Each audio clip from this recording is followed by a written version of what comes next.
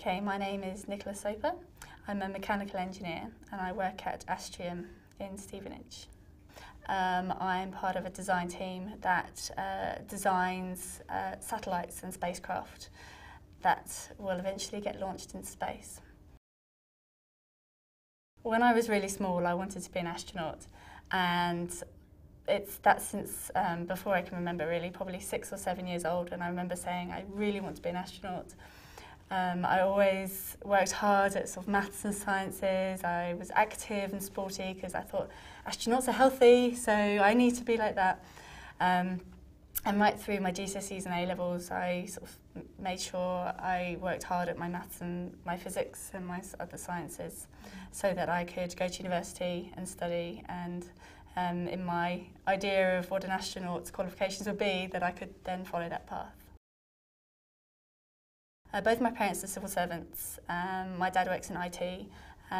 Neither of them have qualifications of university or A-levels, but they really wanted myself and my brother to get good qualifications, go to university, because they never had the chance to. So they've backed me 100%, but they're not engineers, so I haven't followed their path. I went to the University of Bath and I studied mechanical engineering. I started off studying mechanical engineering with French, because, again, to be an astronaut, languages are helpful, always in the back of my mind. But then after 2 years, I decided to focus on the engineering, so I actually stopped the French. The first thing I did when I left Bath University and I graduated was I did a 3-month course at the International Space University.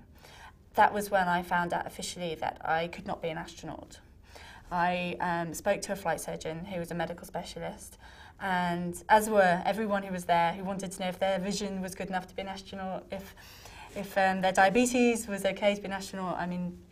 And I spoke to a flight surgeon and he explained to me that I couldn't be an astronaut, and that was a massive moment for me.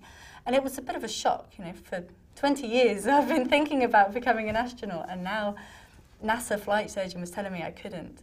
It was a massive disappointment. In fact, I found out 1 week before my birthday, and I remember for my whole life, when I blew out candles on my birthday, I used to go, I wish I want to be an astronaut, every single birthday.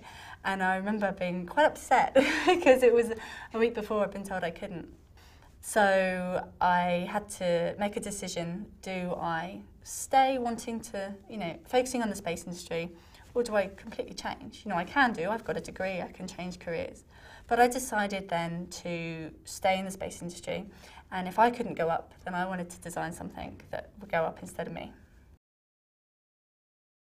When I finish the graduate programme, I'd like to get onto a project as a mechanical engineer and really see that project from the design right through to the build, and then see it launch. When there's a launch event at Astrium, they have a big screen and they invite people who have worked on it, and they have champagne and you watch the launch live.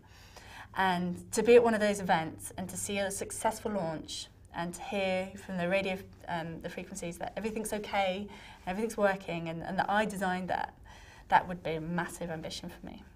Those projects take 15, 20 years, so it would take a long time for that final achievement, but that's, I think, the aim.